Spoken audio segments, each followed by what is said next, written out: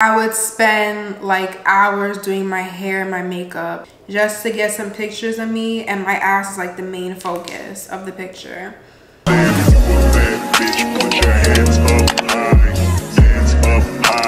Hey guys, welcome back to my channel. Today I'm gonna give you guys another girl talk video. The first one that I did on my channel did really well. A lot of the girlies were like relating, and then some of y'all were hating, but I'm used to that. Like, that's besides the point. That's like literally the story of my life. But I wanted to tell you guys today and just be like open and just be so transparent and tell you guys why like I just stopped using Instagram. Like, I quit using Instagram for the main purpose of like I just had to. Like, it came to a point where I was like, you know what, I need to like delete this app from my phone. I didn't delete my account yet. I just had to get off of it. I was addicted to Instagram. Like, I'm not gonna lie to you guys. I wasn't taking like the most appropriate pictures, if you get what I'm saying. Like, I wasn't naked or anything, but the poses were giving like provocative. Like, just think of like IG baddie, rapper baby mama pictures, and you get the gist of what I'm saying. I would spend like hours doing my hair and my makeup just to take a picture, and my ass be like the main focus, and it's disgusting. Like, I'm kind of like disgusted with myself that like I was doing that, because I wasn't raised like that. My mother did not raise me like that at all. And then on top of that, like, I was portraying someone that I wasn't.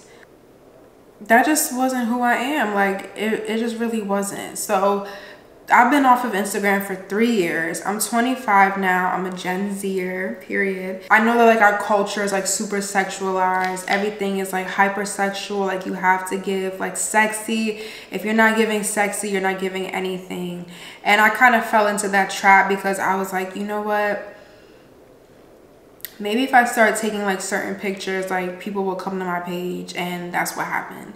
I was taking like, you know, those kind of like pictures where it's like, it was giving like, okay, are you a bottle girl? Like, are you an OF model? Like what are we doing here? I kept some of those pictures in my camera roll just for this video particularly, and for the thumbnail. But when I'm done editing and doing the thumbnail, I'm deleting it from my phone because I'm just very disgusted. Like, those pictures are not me. That girl was lost. That girl was just following the crowd, following what she sees. And when you see something, you keep seeing something pop up so many times, you feel like you gotta emulate it because that's all you see.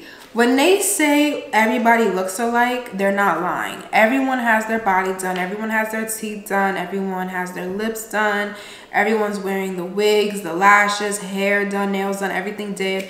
And yes, everyone does look alike. Everyone is dressing alike. Like, you know, I feel like we're all becoming clones of each other because that's what we see. That's what's trending. That's what's pushed on us. So, you know, it's this thing where like when you keep seeing something, you feel like you got to emulate it because that's what's trendy. That's what's cool. That's what everyone's doing. And I fell into that trap. I would say mainly because like my frontal lobe wasn't developed yet. It just developed like last August. So now I'm looking at things like differently. Like, you know, I don't want to like subscribe to that. I don't want to look like that. I don't want to be that. But I was on Instagram and I was addicted to it. I was on it all day. This would be me, like all day. All day, this was me. Just taking pictures, taking videos, posting to my story, posting to my page. And you look at these pictures and you be like, okay, it's giving baddie. Like, okay, it's giving like IG baddie, okay.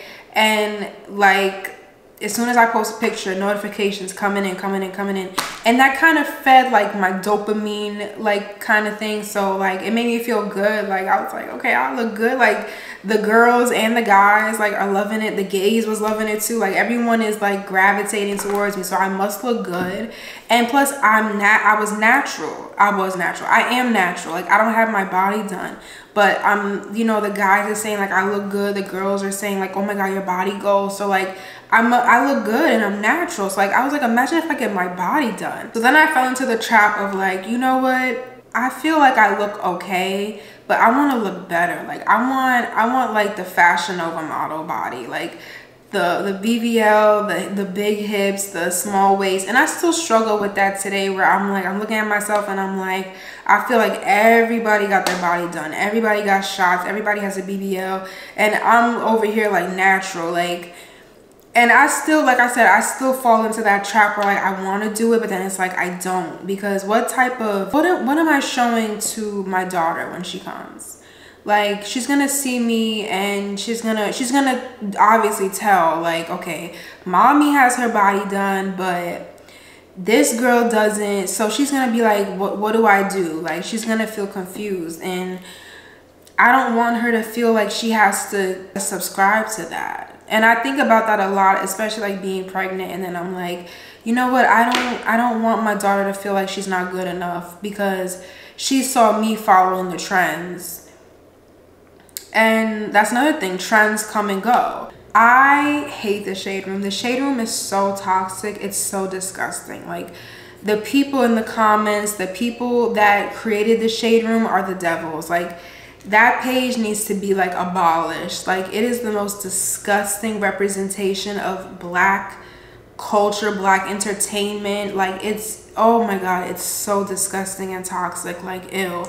But when you go in the shade room, you see all the rapper baby mamas and all the Instagram girls, the OF girls, and it's like you feel like you have to look like that because that's what's cool, that's what's gaining traction, that's what's getting people to like follow and click and comment and stuff. And I felt like I had to be that, but like I wasn't raised like that at all. Like I don't drink, I don't go to clubs, that's just like not my thing.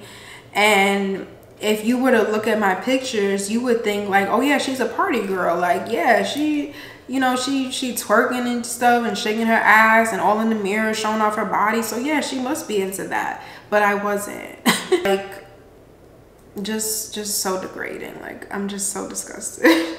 But I feel like sharing this video because I don't know, maybe someone else out there struggles or has struggled with this like kind of like battle. Like, you know, you feel like you have to look like this, you have to portray yourself like this because that's what's in, but then like that's not really you, you know. So I'll never forget one day this guy, I think he was a club promoter, he worked at Starlets or something, I don't know, and he DM'd me and he was like, oh, I got a job for you as a bottle girl, like hit me up. And I didn't respond, but I'm over here like, sir, if only you knew me. I'm very shy, very introverted until you get to know me. But you would think like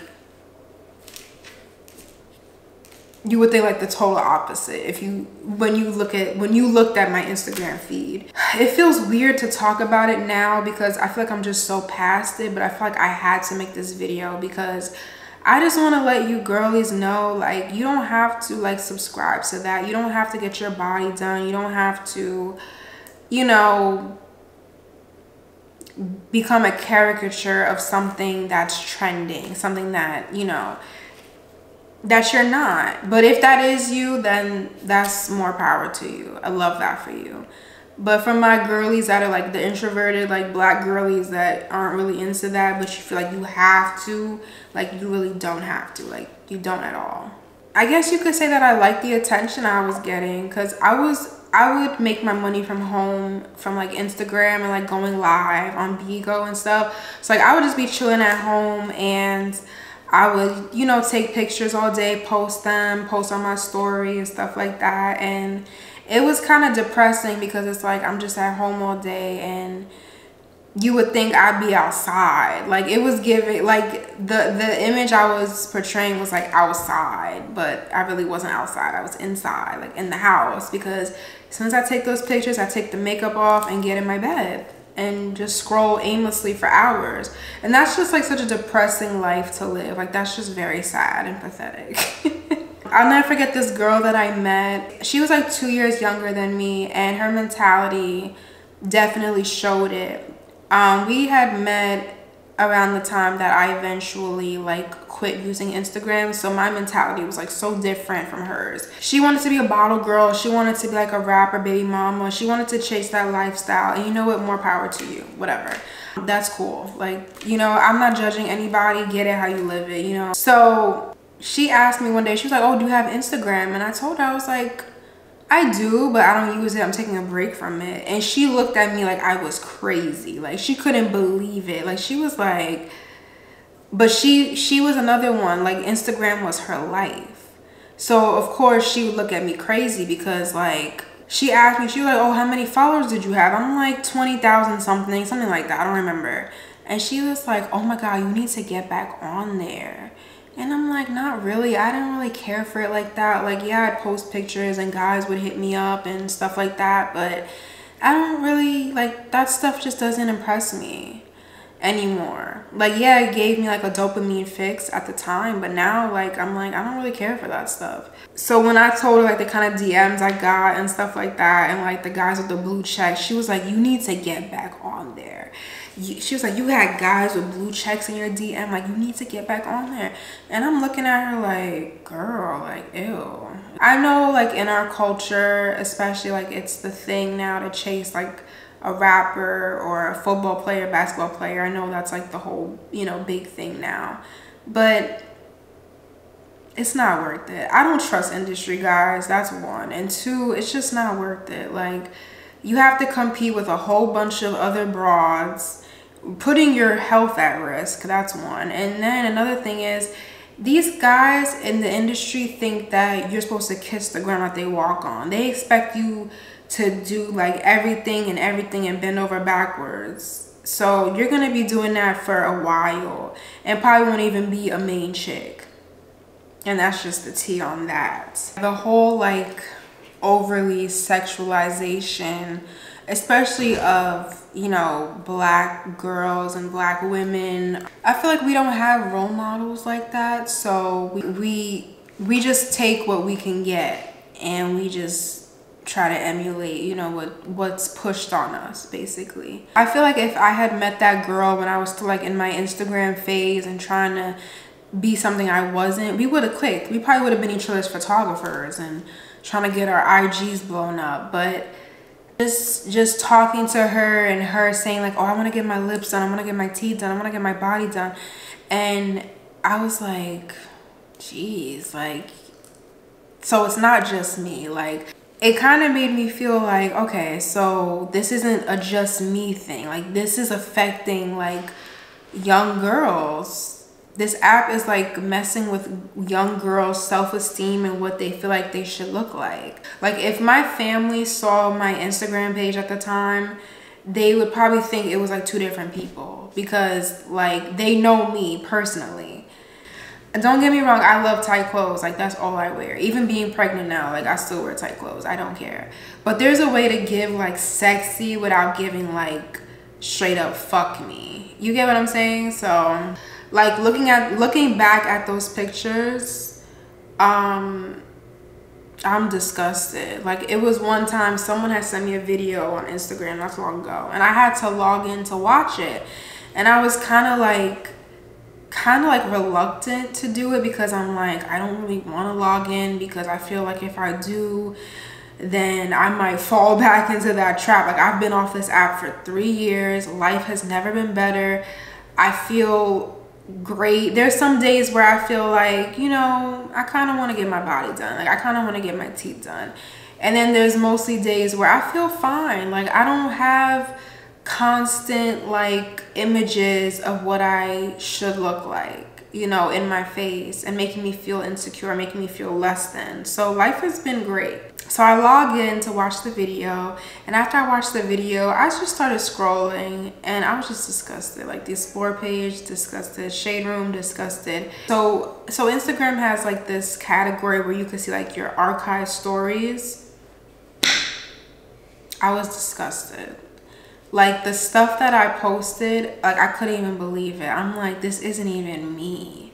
Like, I was like, oh my God, like the selfies, the full body pictures, the mirror pictures, just like showing off everything. Another thing was, I would I was like flexing a lot. Like I'm a shopaholic. I love to shop.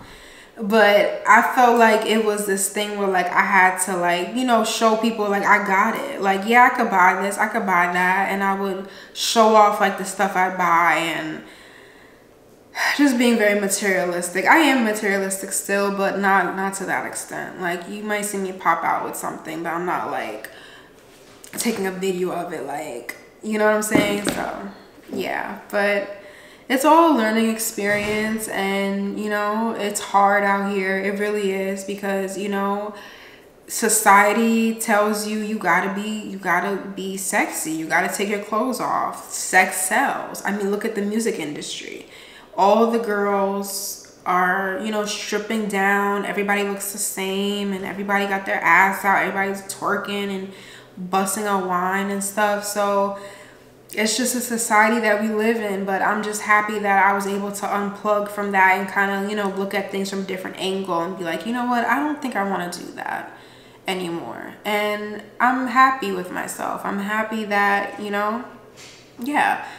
Like I said, I still struggle, don't get me wrong. I still struggle where like I'm nervous about how my body's gonna look after I have my baby, because I'm like, you know, what if I don't like my body? What if I want to get it done? But then it's like, I don't want to get it done, because what if I do and I have a complication, or I get it done, I get addicted? Like, it's just a lot of things. Just, it's hard being a female. It really is. Because it's like so much is expected of you, and you have to look a certain way all the time, and the minute you don't, it's like, nobody's checking for you. Like, next, like, we're gonna go look at a bad bitch. Like, we're not looking at you. But you know, it's just the way the world is. So yeah. Do I miss Instagram? Yes and no. I miss like being able to make money from it, yeah, but at what cost? Like, I was basically like degrading my image for what? I'm just happy that I just outgrew that. But yes, I hope you guys enjoyed my rants of why I quit social media. I stopped trying to be an IG baddie. Thought culture is killing us mentally, physically also. It's killing us, like, in all ways, in all shapes and forms, especially mentally, because of the whole like, I have to keep up with this, I have to like this, I have to do this, I gotta get my lips done, I gotta get my fillers, I gotta do it. Like, no, just be yourself, and just be yourself. Like, yeah, and limit your time on Instagram. If you are on Instagram, you could put a little timer on your phone to remind you to take a break. So yeah, thank you guys so much for watching, and I will see you guys in my next video. Please let me know what you guys think. Let me know, like, can you relate? Has this happened to you? Like, are you going through this? Have you gone through this? Let me know what you guys think. Thank you so much for watching, and I will see you guys in my next video. Also, let me know if I should do more girl talk videos. Like, I don't like hearing myself talk, to be honest. I find my voice very annoying, but I just want to know, like, do you guys want me to do like more girl talk videos? Like, let me know what you guys want. Oh yes, thank you guys again so much for watching, and I will see you guys in my next video. Bye guys.